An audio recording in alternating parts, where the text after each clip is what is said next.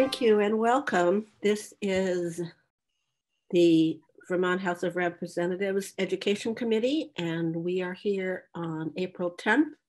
And this morning we are going to be looking at COVID response in higher education. And this morning we're going to start with Susan Steitley of the Association of Vermont Independent Colleges. And I think what we really want to know, Susan, is how's it going? What's the report from the field? Thank you for having me, and also thank you for continuing to do your difficult jobs during this difficult period. It's going okay at the colleges. We do have some students still remaining on campuses, and those are mostly international students or US-based students whose homes aren't safe to go to or don't have homes to return to. So right now we have 609 students on various campuses. And I don't know if you have the information I sent this morning, but I can sort of run down the list of where they are. So to support those students, essential staff are reporting to work. Maybe Avery, you could bring that list up. Sorry, I just sent it, so she's probably just getting it. Okay, great. So you'll see there where the students are being housed.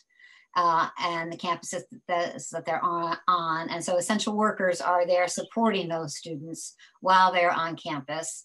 I don't think it's easy for those students, but they're trying to observe all the state restrictions and living separately and keeping distance from each other. So that will most likely continue until as long as this stay-at-home order is in place. All the campuses have transitioned to remote learning, online learning, and the technological piece is going pretty well. There's been a lot of creativity and resiliency amongst getting that started. And it was helped by the fact that many of the campuses already had online programs. So it was fairly easy for them to transition. Internet infrastructure is a problem. Still in Vermont and still where some of the students are living. So like you have rural Sterling College, that has internet problems up in the Northeast Kingdom and they're doing everything online. There's also students in rural areas and in urban areas who don't have access to Wi-Fi at home. And so that's making things difficult for them. So I know, broadband has always been an issue in Vermont and we urge you to continue working on that because in situations like this, it's really key that students have access to that.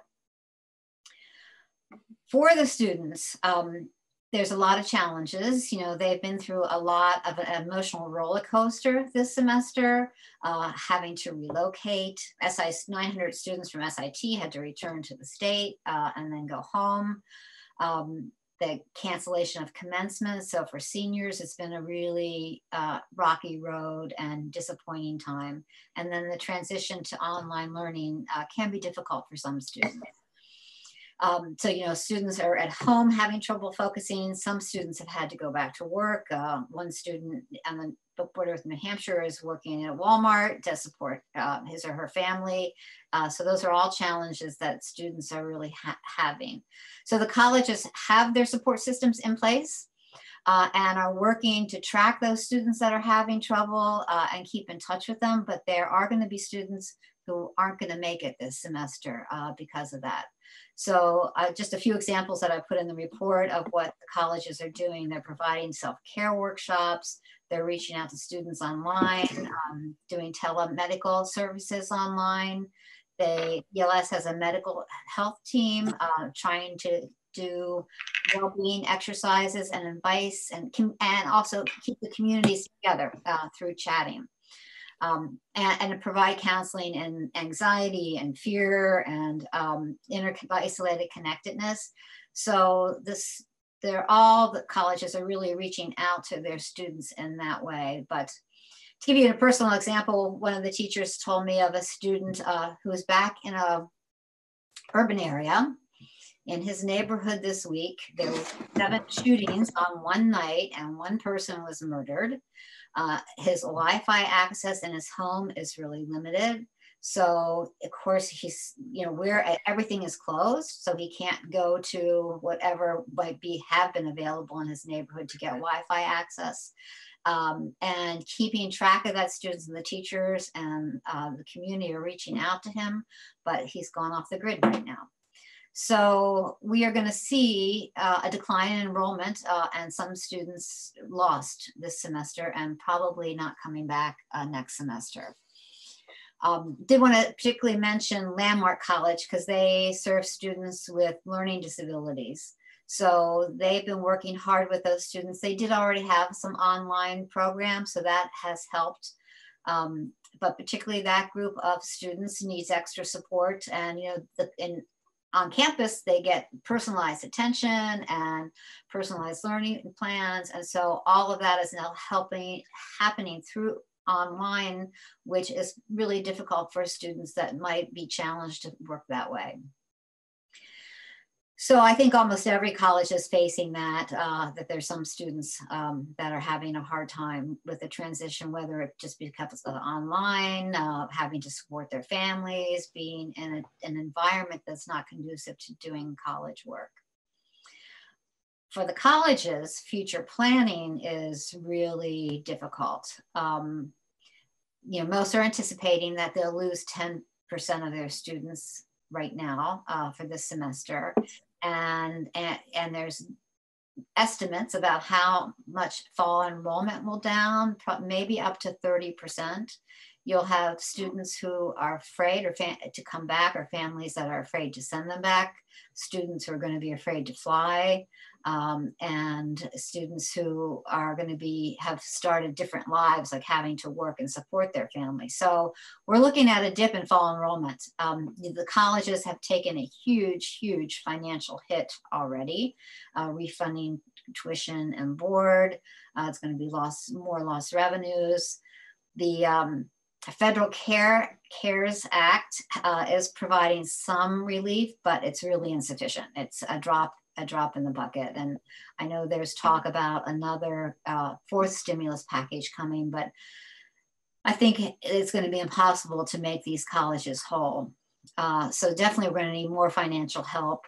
I know the governor is going to have some money coming from the CARES Act that should be designated for higher education. And I hope you'll consider looking at that to provide some support to the students, not only at the public colleges, but the private colleges as well.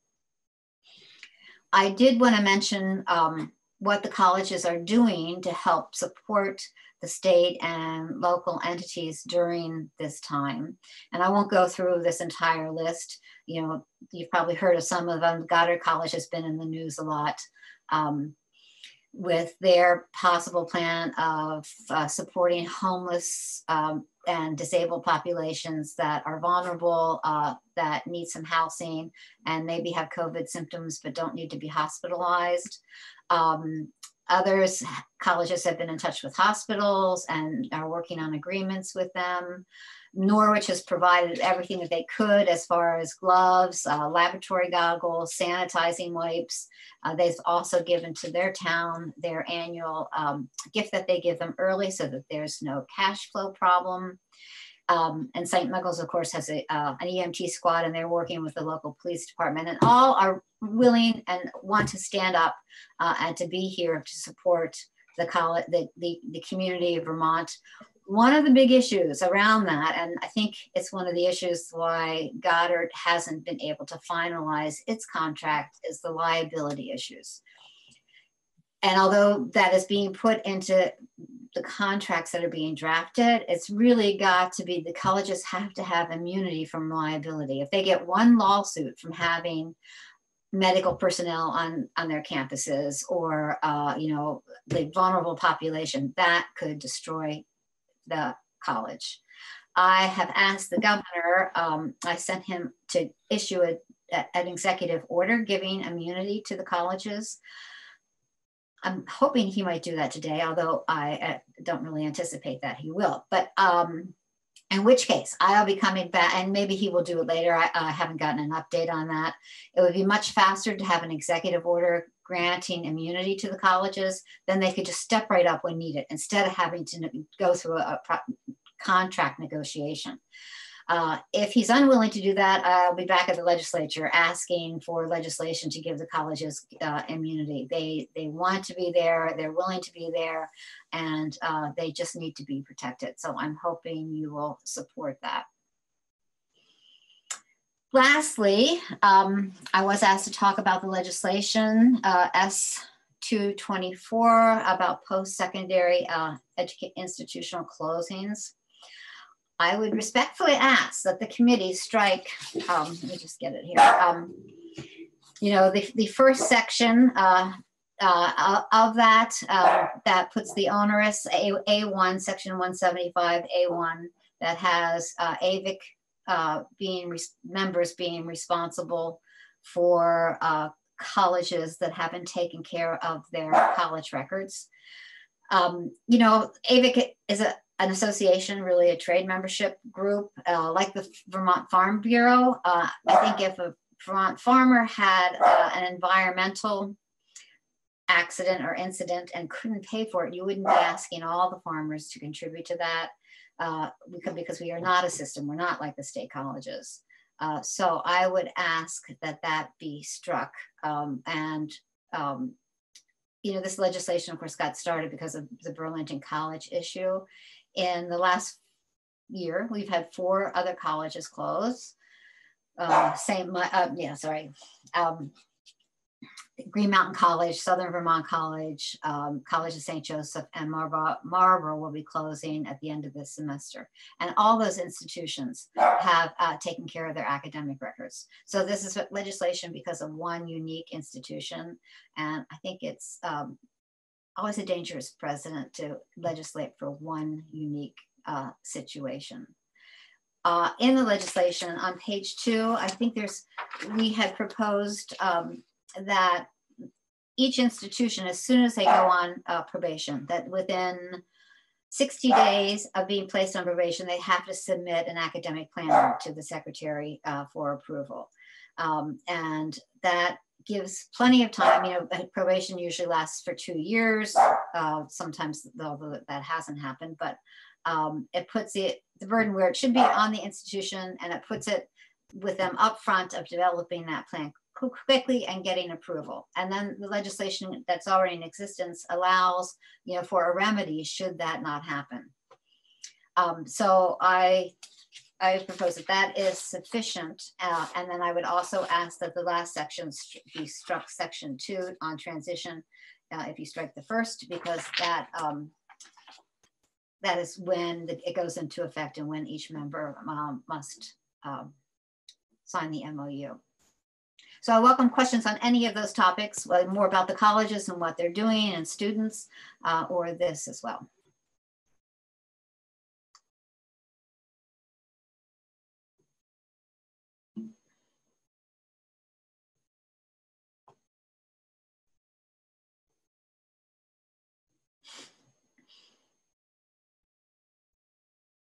Okay, sorry. So would you suggest then that this, we're not looking for things, we're not looking for work right now. We are basically focused on things that are really must pass. So if this waited another year, this would not be a problem for you. It would not be a problem. Okay.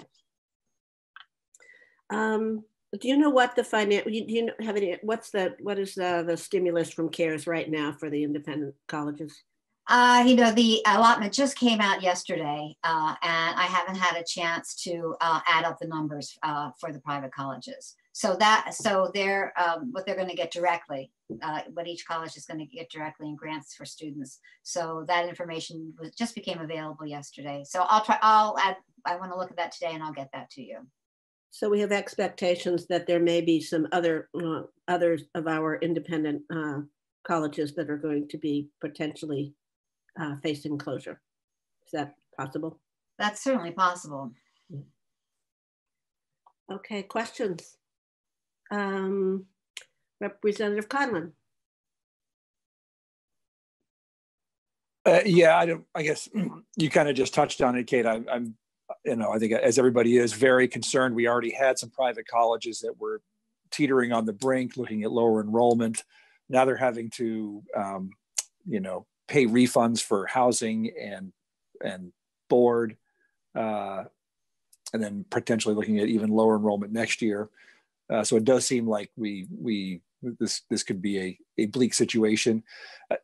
Susan, are these guys in contact with one another on a regular basis? And are they all sort of having kind of a uniform policy in terms of refunds of lodging and food? Have they figured out how to do that, or if they can even afford to do that? I guess let me ask, how many of them can't even afford to do that? No one has said at this point that they can't afford to do that, but they're looking at their budgets. So AVIC is holding weekly phone calls with the presidents, not just the private college presidents, but the publics are also joining in on those phone calls. And we have talked about these issues. It's a little tricky because the publics, I don't think, are under this restriction, but private colleges are. If they do a coordinated approach, like to refunds, that could be in violation of antitrust laws. So we have been sharing information about what people are doing, but there's no coordinated approach to that. It's up to each individual institution. Yeah. Kathleen, was your question answered? Yes, I think for now, thanks. Okay. Sarita, Austin. I'm wondering, in the CARES Act, I was hearing that maybe student loan repayment might be delayed, and they may waive the interest payments on those. Have you heard anything in terms of some payback to the students? Yes, there's definitely going to be money going to the students, and for example, there is, for the money that's set aside for higher education, 50% is going to the institutions to fund students who need help and support, and some of their expenses. 50% will go to the institutions. And there are some moratoriums on low repayment as far as I know. Thank you. Okay, thank you very much, Susan. I don't see any other questions at this point. We appreciate your coming in and giving us that update. I know that we'll probably be hearing from you again next year. Thank you. Okay, thank you. So, and you're welcome to continue to stay and listen in. Next up is Wendy Koenig for the University of Vermont. Good morning, everybody. Thanks for having me in today. I'm going to give you a little bit of a general overview of what's happening at UVM, but I wanted to start this conversation by offering condolences to the committee on the death of former Representative Juskowitz. I think, as many of you know, he was a trustee at UVM for almost 6 years. He's been an incredible advocate for the work that we do and for our students, and also a really wonderful personal friend of mine. So wanted to acknowledge that and offer condolences to everybody on his passing. We're going to really, really miss him. In terms of what's happening at UVM, as you all know, students are online doing their learning for the rest of the semester. We announced earlier this week that also all of our summer programs will be conducted exclusively online. We will not have any residential programs happening this summer. As Susan stated, I think she covered a lot of sort of what's happening with students. There are, while we think that online is the safe and right thing to do right now for students, it can be challenging. We do have a lot of support systems in place at UVM, the Center for Teaching and Learning, the Center for Writing, different areas that students can get support and help if they're having difficulty with their online classes.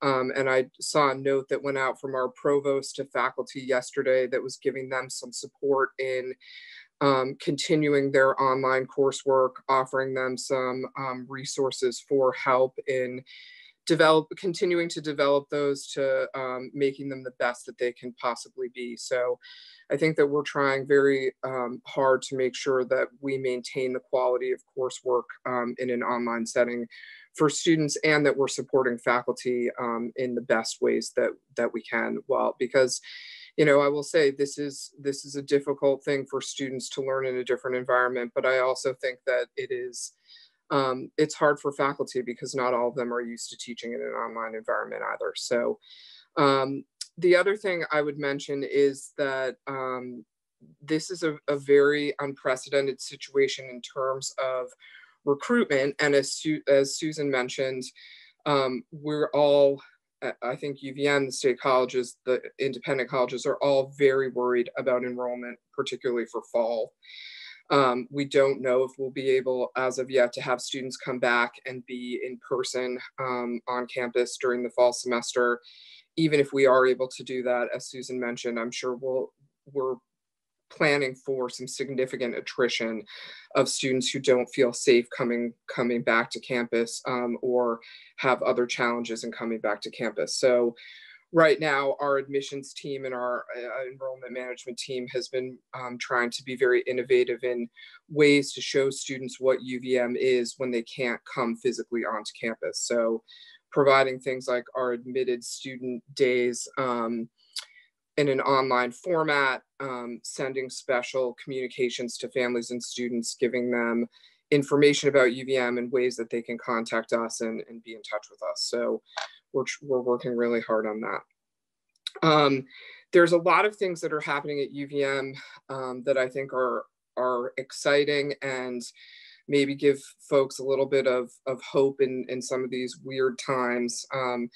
As the land grant and research institution, we put a lot of focus and resources right now into what we can do to help with the COVID-19 situation. So I'm sure all of you have read online about what we're calling the Vermontalator, which is a collaboration with engineering and medical faculty to create a new kind of ventilator that might actually be even better for people that have this illness because it helps with inflating the lungs in a different way that might be more beneficial to this kind of disease.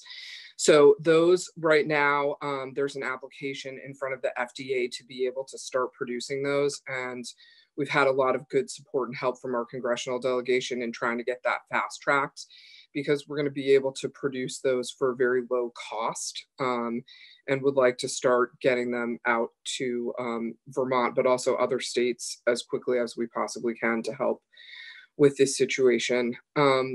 Also, right now, we have about 117 students left on campus. That's significantly down. We've had almost everybody go home except those 117 represent international students that are barred from going to their home countries at this time. But we are not really using the kitchens that we have on campus because there's very few students to, I mean, we are providing meals for those folks, but we're not using all of our capacity. So we've been using our kitchens to produce meals for healthcare workers, mostly at UVM-MC and also out at Fanny Allen. So we're happy that we can do something like that that's helpful. Since we have very limited folks on campus, we've given some of our parking lots to UVM-MC employees so that they don't have to take shuttles and ride in a compacted area together.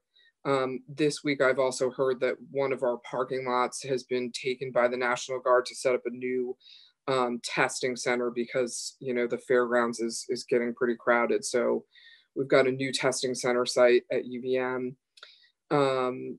And let's see, the last thing is that UVM's MC, and as everybody knows, there's a lot of issue with capacity for processing the COVID-19 tests. And so our College of Medicine has taken their lab space and is now assisting UVM-MC with processing those tests so that we can get them done faster and more efficiently and maybe do more testing. So that is a lot of what's happening right now at the university. You know, as Susan said, we are concerned about fall enrollment. We're concerned about the loss of revenue to institutions based on that. The CARES Act, as Susan said, it is helpful in many ways. The money that will come directly to the University of Vermont is about $7 million. That will be divided, as she said, into two pieces. About 3.5 will be able to be used by the university for some either revenue losses that we're taking in terms of reimbursements to students and families, also some technology costs for online courses, that sort of thing.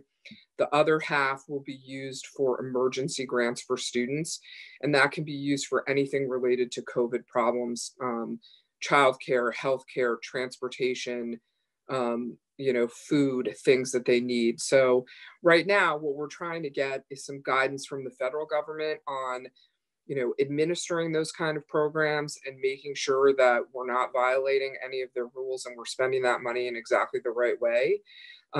Everybody, state and federal government, as we all well know, is incredibly overwhelmed at the moment. So we've had some trouble getting guidance from the federal government on CARES Act questions.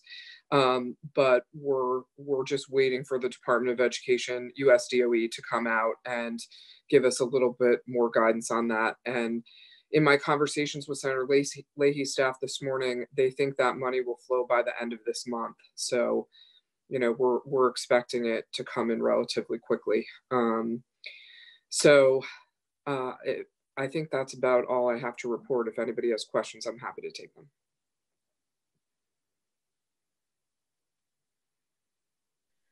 Caleb Elder.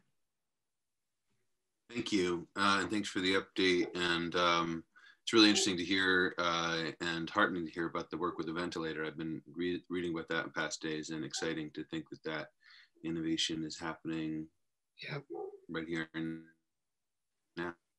That's appreciate that update. I'm interested in I think you said 117 international students, and I'm just, I guess I'm wondering, given the uncertainty and for all probably the different countries involved with different orders in terms of travel, is there any kind of clock on UVM's sort of commitment to house and feed these folks? Is it just sort of indefinite? Are they going to be sort of under the care of UVM, regardless of what happens this summer? Or is this a situation where in May, I can say I have a friend who's an international student elsewhere in the country, and they're facing uncertainty about housing starting in early May. And so I'm just kind of wondering what those students can expect heading into the summer if they are not able to travel. Caleb, I don't really know the answer to that question. I'm happy to check in and find out a definitive answer. As far as I know, our plan is to care for them until they're able to go home.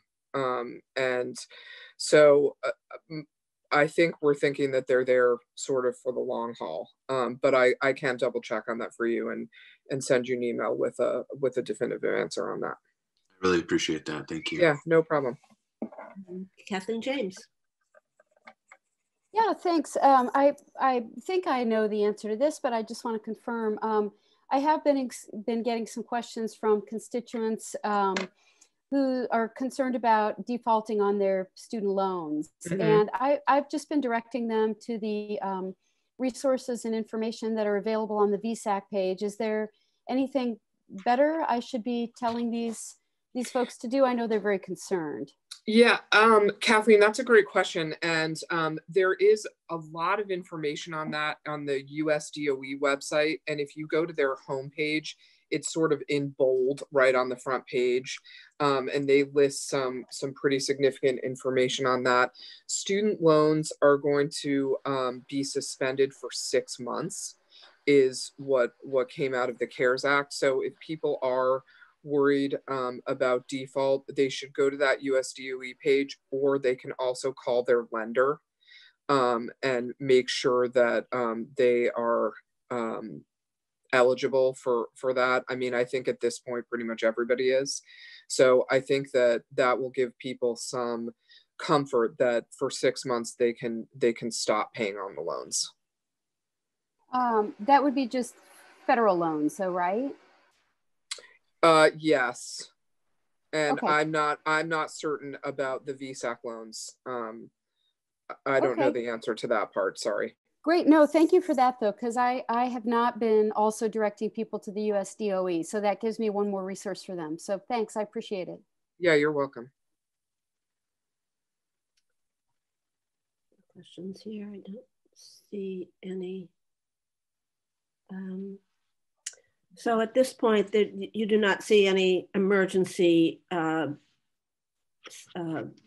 statutory changes that are necessary in your functioning, or and that question goes to you too, Susan. Not to my knowledge at the moment, no. You know, I think that we're in good shape in terms of statutory things. And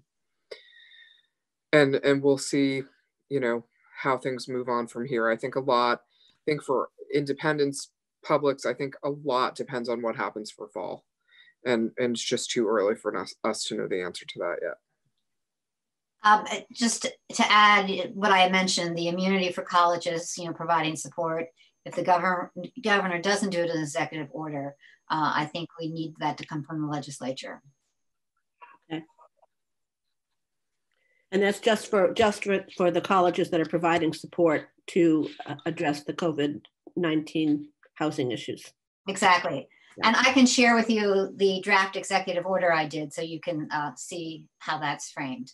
Yeah, that would be great if you could send that on. Okay, in terms of the independent colleges coordinating fees, that gets into federal law, so I don't think we can do anything about that. You know, one thing I'll just mention to you guys is that with this federal stimulus 4 that's sort of in development right now, the congressional delegation has been reaching out to us, asking us, you know, what our needs are and what things could be included in that haven't been covered or weren't covered well enough in CARES Act. And as Susan said, you know, we're really grateful for the federal funding that's coming. You know, none of this funding is ever going to make anybody whole. And quite frankly, as a citizen of this country, I get really worried when I see the amount of money that's going into some of these stimulus packages. People really need it, but it's also daunting to see the level of funding. One thing that we were talking to the congressional delegation about is when we look to fall and think about families, so many folks have had their incomes lowered significantly. And so additional money for federal student aid is important, but also it's important to have a fix for the FAFSA, because currently FAFSA looks at prior year tax returns. So people's current financial situation wouldn't be taken into consideration. So we have asked that we think stimulus 4 is going to be more of an authorizing legislative type of fix of a package more than another huge financial package. That we could have another huge financial package a little bit later down the line. But one of the things we're asking them to consider is some emergency thoughts about changing the FAFSA to allow families to show what their income changes have been for this year. Okay, thank you. Keep us posted on that. Yeah, we'll do. If there aren't any more questions for UVM, I would like to go on to Jeb Spalding, who will speak to us about the state college system. Good morning, Chair Webb.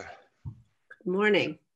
It's a pleasure to see you all. I haven't seen anybody wearing a tie for a while, and I haven't worn a tie for a while myself. So thank you for that opportunity.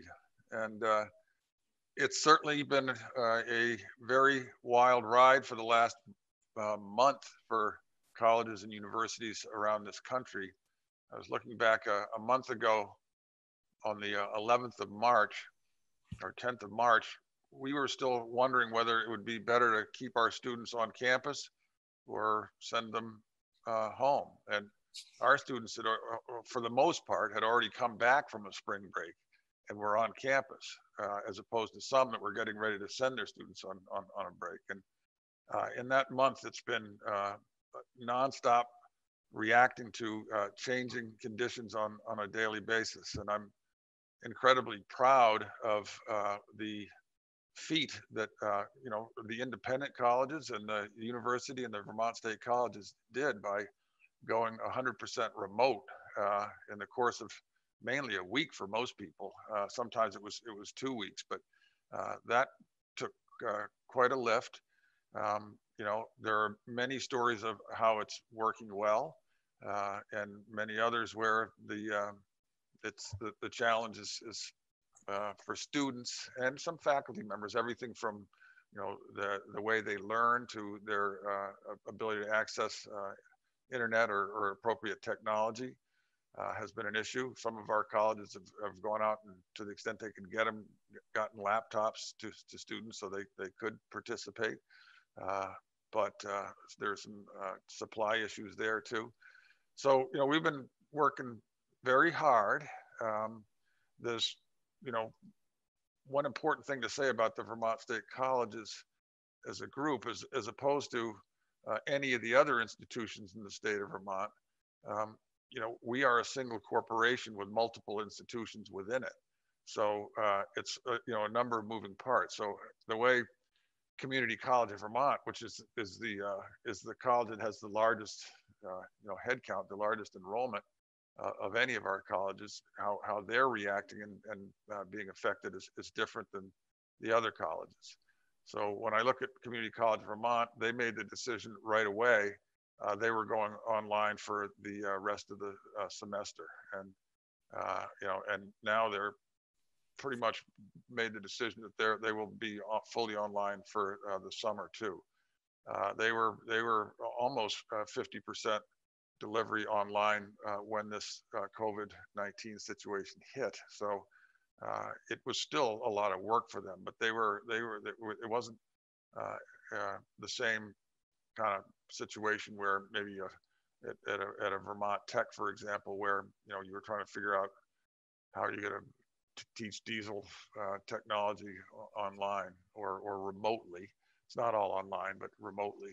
And so CCV is 100% online. You know, community colleges around the country have been counter-cyclical to the economy. So oftentimes when the job market is like bad and people are unemployed is when they tend to enroll in community college.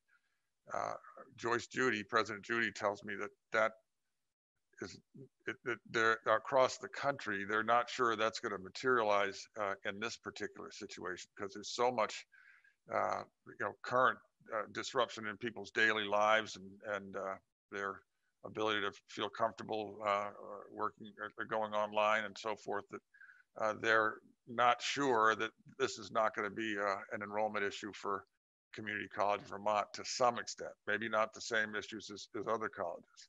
So, you know, CCV at the moment is okay.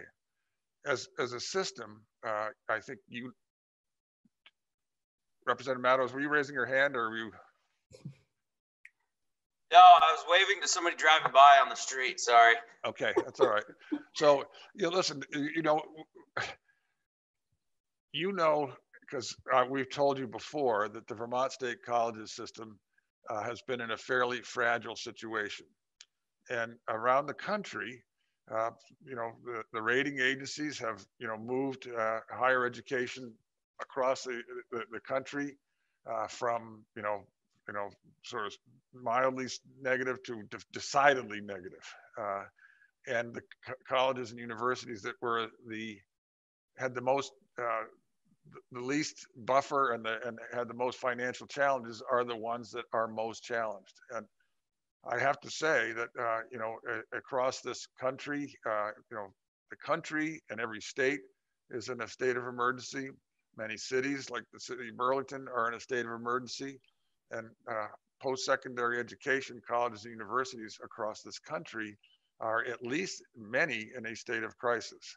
So, you know, for the Vermont State Colleges, as a single corporation, we were looking at at the end of the second quarter, perhaps a $4 million operating deficit for the fiscal year 20 that we're in.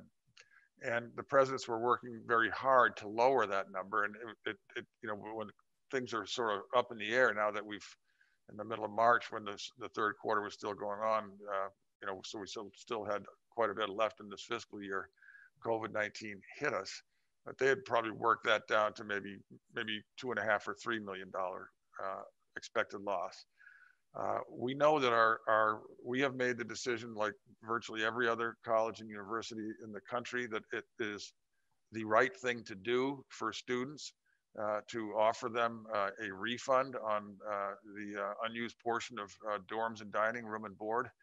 And the way we're doing that is we said, okay, we're definitely going to do it. It'll be pro rata. The colleges will be figuring out that, but we're gonna reimburse you within 90 days of the time the dorms were vacated. So we have a little bit more time to actually sort of fit that into our payment schedule, but that's going to be, last I saw for the corporate level, $5.6 million.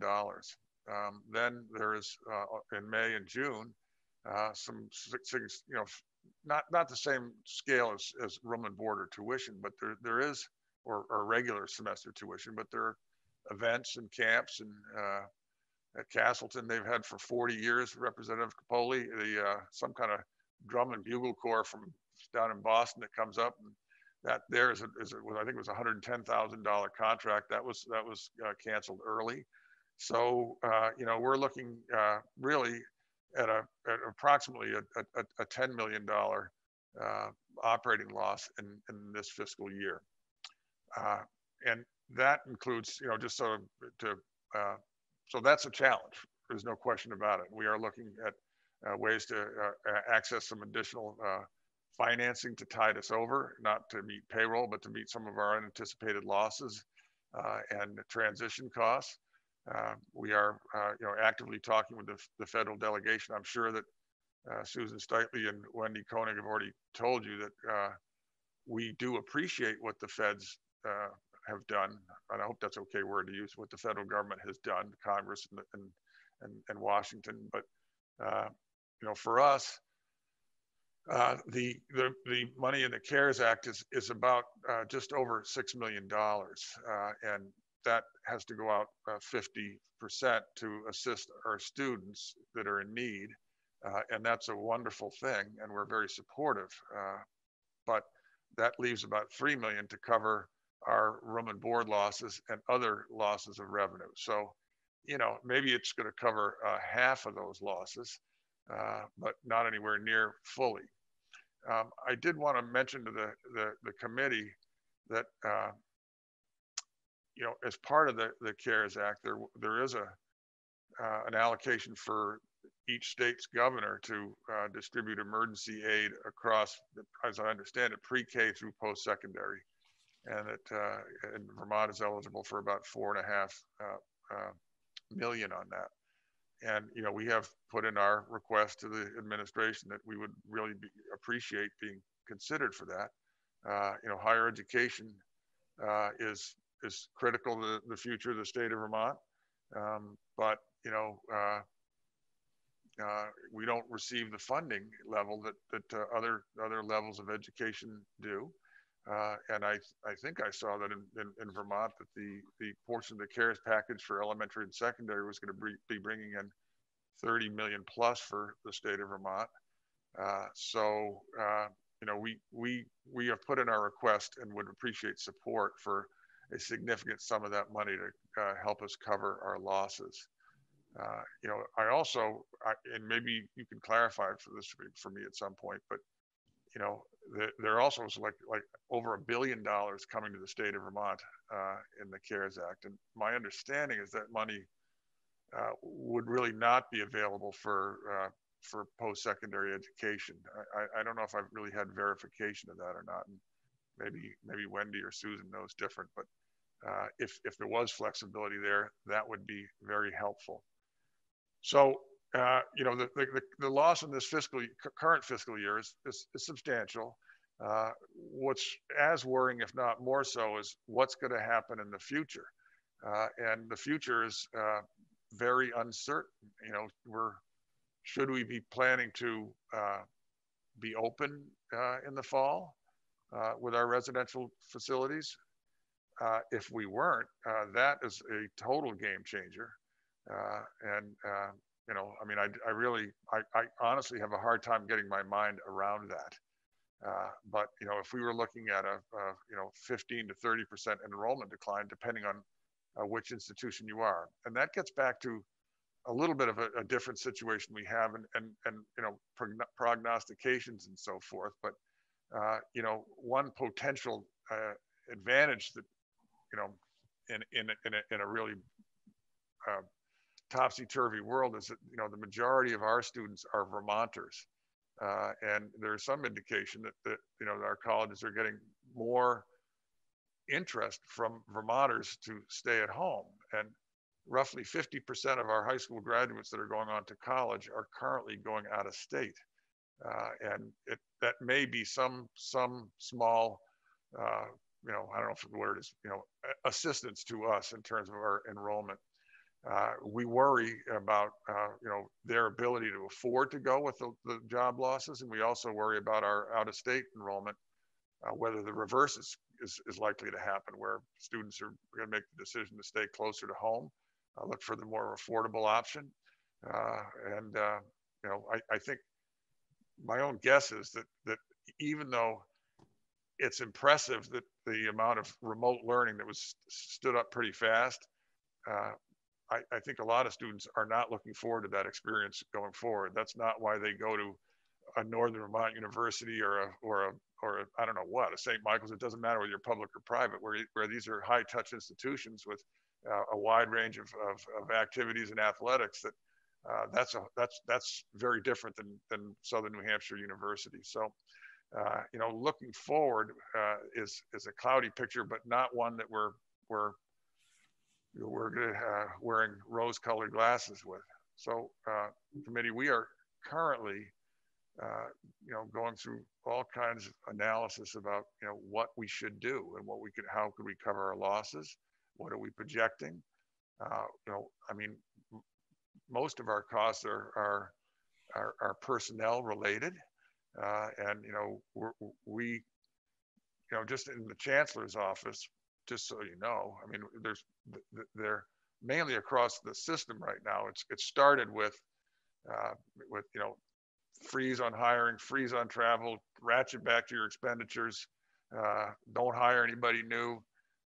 But also we're getting to the point where we're looking at, well, okay, you know, are there ways that we are either having people that are on payroll that are not able to either work remotely, or that or have jobs that are so student facing and summer facing that they're not able to do the job they were assigned to do. You know, how do we handle that? And you know, we don't have an answer there, but I expect we're going to have to take some personnel actions in the coming weeks. And one thing that's a little different than, and I don't know whether, I'm sure the independent colleges have something that's, you know, they may have similar kinds of things and they may not, but you know, we have a lot of union contracts, and they generally have 45 or 60-day lead times on, you know, once you notice somebody that, you know, you're still paying them for 45 to 60 days, which is a good thing in this climate, but it adds to our inflexibility to deal quickly with the revenue situation we have. In the chancellor's office, you know, at any given time, and we're tiny, but just, you know, we generally have, you know, in the ballpark of 36 to 38, 39 people at any given time. We have eliminated 4 positions where there were people that were in them that are now in their lead time, but those are positions we at least for the foreseeable future don't anticipate bringing back. We have not filled vacancies. And you know, I just need you to know it's not going to be something that we enjoy doing. And you know, again, going back just for a second, and then I'll stop and answer questions. But you know, we are a single corporation with 4 independently accredited, not independent, but separately accredited institutions: Community College of Vermont, Castleton University, Northern Vermont University, and Vermont Technical College. And you know, as opposed to an independent college, if you were to do a reconfiguration, let's say maybe you thought you thought you might not need that many institutions. The costs, the allocable capital debt, the retiree health costs, the payouts, the cost to maintain a campus don't go away. They get shuttered down, cascaded onto the remaining smaller corporation. So, where I'm going with that is, we're looking at all alternatives, not sure what the structure is, but we need to be able to give certainty to our students, families, employees sometime in the coming weeks, so that they can have confidence about what the future is going to be. And our presidents and the chancellor's office and our board of trustees is absolutely committed to being able to take the steps that are going to be necessary for us to be able to sustain our mission into the future. And that is to provide accessible, affordable, relevant education and training for Vermonters. And that's what we're going to do. And if we have to make difficult decisions, we will do it. But when we do, we will have confidence in what the future will be. I know that the state of Vermont is under a lot of pressure. I mean, I don't read the revenue forecast as regularly as you do, but I read them enough to know it's I don't know, daunting is probably not a big enough word for it. But that's the world we're all living in right now. It's daunting and complex, and wanting to do the very best by our institutions, our faculty, staff, and students. The state appropriation is absolutely critical to our future. And, I hope that, as you try to figure out what solutions, might work for the state, that, we can protect our state appropriation. Maybe we can't anticipate significant increases, but, a loss of that appropriation or a substantial reduction in that appropriation would significantly add to the challenges we have to configuring ourselves to meet the future. Because just even if we did get smaller, we still have a lot of carrying costs that are going to continue for a very long time. Whether we're so if you're losing revenue, but you have ongoing costs whether you're operating or not, that's difficult and can be very damaging. So I'm just making a plea that if we could get assistance from the state for the governor's emergency funds, that would be critical. And if we could maintain our state appropriation, that would be critical. And with that, Madam Chair and others, I'd be happy to try to answer questions. Great, I have a couple. First of all, you said in the fiscal year, you're seeing a potential $10 million deficit. Yes. What is your fiscal year? June 30, so July 1, same as the state. Okay, so it's 10 million for this one. It's the current one that's ending very soon. Yeah. Okay. And from one of you, I think our committee would appreciate if someone could send the CARES Act bullet points that affect higher ed would be helpful for us. And I think I've got a really good summary of that, Kate. I'll send it to you, and I'll send it to Avery too, so you can put it up. Yeah, send it to Avery. It would be great. Okay. Yeah. You can post it, and to me it would be great as well.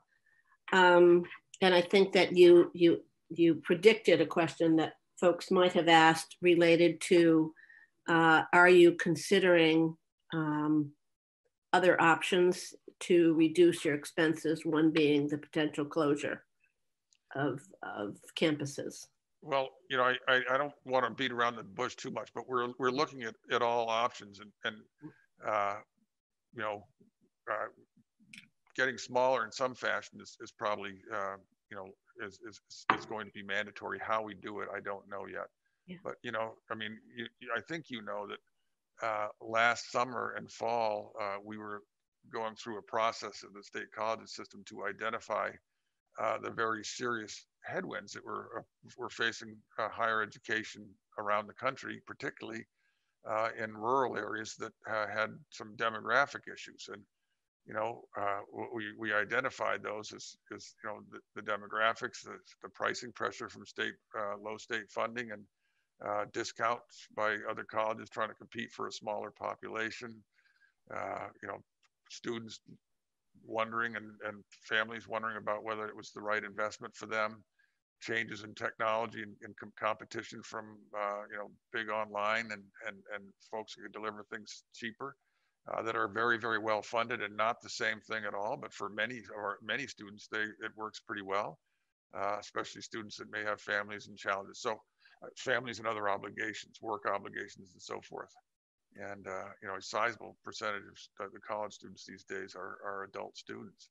So we already had some very serious headwinds that we were trying to deal with. We had our presidents in the middle of developing action plans to try to offset those headwinds. But I have to say that COVID-19 has not just accelerated the need for action, but it's intensified those challenges.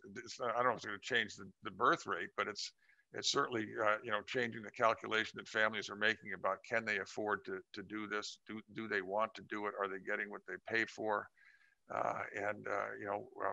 What the competitive landscape is going to look like. And I guess the competitive landscape is going to be less. I mean, as I see around the country, there are, and by the way, we're really no different. I mean, read this is a daily publication today studying, okay, the furloughs and layoffs, they're coming next. And they listed a number of, universities and colleges around the country that were moving to that stage now. And it's not that any of them want to do it. They don't want to do it, but, they need to be taking the action to ensure that their entity can survive to be able to provide the important education and training opportunities for the future. We have a couple of questions. Kathleen James and then Larry Copley. Thanks. Probably more a question for Kate, but just following along on Jeb's request about the state appropriation for the Vermont State Colleges system. The letter that the Education Committee submitted to the Appropriations Committee seems like another lifetime ago. Will we be updating those letters or resubmitting to the House of Approps here in the new world? That's my only question. Thanks. Yeah, that whatever work the Appropriations Committee was doing 4 weeks ago, it's totally off. It's almost like they're starting from scratch. So Larry Copley. Yeah, Jeb, I want to reference Vermont Technical College in relation to the layoff that we've just had at the General Electric plant here in Rutland. Have you had any conversations with the college regarding that? I have not, but would happy to do so. In fact, I'll be meeting the same way we're meeting here with President Moulton shortly today. So, okay, thank you. And what give me a little hint there as to what what the angle you're thinking of is. I mean, I know they've had 500 layoffs. You're on mute. There are we good? Yep. Yeah, and that was my concern. I know that there's programming being done and programs afforded to people from General Electric by Vermont Technical College. And I'm just wondering if those programs obviously are going to be interrupted. And I'm not sure if there's monetary issues there that would also affect your budgeting. But I do know that General Electric has been utilizing Vermont Technical College as a learning institution for their employees. And I'm sure that has stopped at this point. Right. We do have roughly 470 people who have been laid off. And, it's certainly going to affect our community as well. They're a big employer. I mean, there are 1,500 people down there that we're really concerned about. So I just didn't know, had you talked with President Moulton about that. So if, I'd like to hear a little more about it if it comes up. Okay. Thank you. All right. Well, I can't believe how fast these days are going by. It's like you start very early and then it's, you're exhausted at the end of the day. And, what we're spending time and is trying to say, okay, we know we're critical for the state of Vermont. We know that. And we know Vermonters depend on us. And we know we have, loyal faculty and staff. But we know in the end, we have to be able to, meet our obligations, including, compensation. And that's got to drive what we can do. And, we are looking at how we can cooperate with each other. What are the most important programs that we need to protect? And certainly the employer partnerships that Vermont Tech and Community College of Vermont and the rest of the folks, institutions are one of those things that we need to protect in one form or another. So Wendy?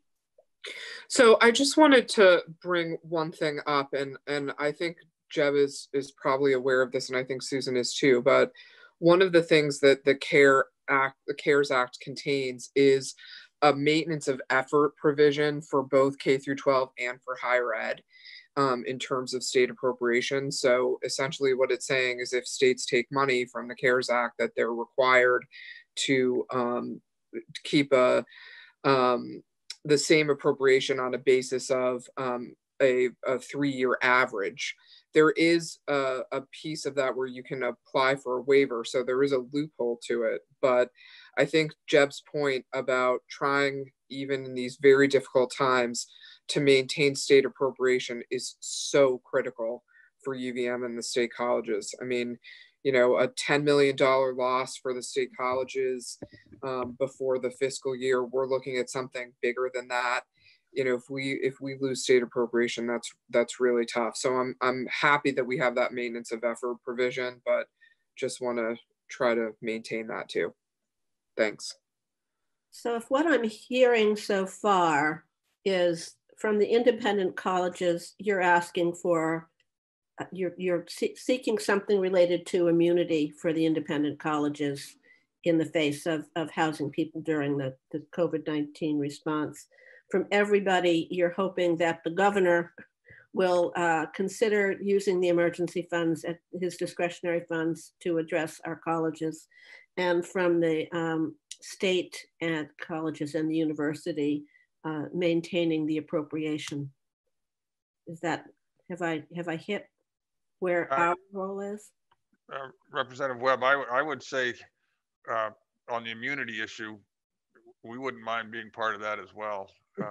We have beds right now that are set up at the Spartan Arena, Castleton Spartan Arena. We are glad to do it, but the state was in a hurry, a big hurry, and basically in normal times we would have made sure we had more protections in the lease in case something goes wrong. Now you might say, and I did say, well, there's not as much that could go wrong in a hockey rink as there are when people start coming into dorms and things like that. But the immunity for colleges and universities that are having to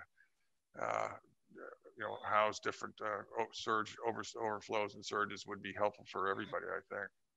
Okay. Yeah, we're in the same boat with Patrick, but I want to give a shout out and thanks to Susan, because when she wrote all that, she included us. So I just want to say that also the cooperation between everybody has been really wonderful. So thank you, Susan, for working on that. And Susan, you've sent that request for an executive order to us. Is that correct? Going to. Yeah.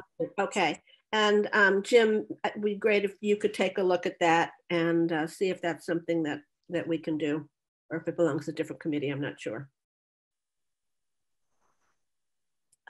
Other questions? I really appreciate hearing from you. What we are clearly in a time where it's very hard to predict what's going to be happening in September. Yeah, it is. I mean, as somebody who's been around for a long time, just taking off my higher ed hat, I'm sure, like the rest of you, I'm very concerned about the, you know, the future decades as a result of this crisis. The economic, I mean, you know, the health is awful, and you know, you probably already did this before I was on, but you know, the loss of friends. You know, as I say this right now, things can change every day, but the last I checked was probably a week ago. I'm not aware of any of our employees or students that have been, you know, identified as COVID positive, but you know, we certainly have a lot of people who have been impacted in their families. And the associate dean of student life, or that's roughly what her title is, has been a longtime employee of Vermont Technical College. His father was Bernie Juskowitz, and you know, I mean, there are those stories of people that we know that have been impacted, and that's a terrible loss. But the economic impact, wow, you know, and I mean, I think, you know, I'm not Art Wolf, and I'm not, you know, Tom Cavett or Jeff Carr, but this is going to take quite a while, and there will be new folks that come along. But you know, I mean, I don't think higher education is immune from that. And I didn't hear Susan's testimony, so I'm not going to speculate about Vermont. But you know, across this country, there will be fewer post-secondary institutions. Well, you were treasurer when we had the Great Recession, 2009, I believe. And, yes. And that was almost easy compared to this. I mean, that was more human caused. This is something different. Well, I was pretty scared at that point too, but it wasn't as long lasting. It took a long time to recover. And you know, I was Secretary of Administration when Irene hit, but that was horrible. But it was a short duration crisis event of rescue and recovery, as opposed to this continual coming and coming and coming. And then it's the receipt, and it's everywhere, and you can't even see it. You know, it's like, but it's you know, this is a whole different kettle of fish. Well, let us all also recognize the opportunity that is in here as well. Absolutely. Has not revealed itself quite yet to me, but I think that there is opportunity for us to be rethinking a bunch of things. We're certainly looking at that with pre-K-12 as well. Right. And thank you for that, Representative Webb. Very important. And we certainly are trying to do that. Okay, I don't see any other questions at this point. Thank you so much for joining us today. We appreciated hearing from you. And nobody else has a question? Okay. Thank you. Thanks for having us. Yes, thank you very much. Please soldier on. Thank you. You guys too. Thanks for your work. Okay, thank you.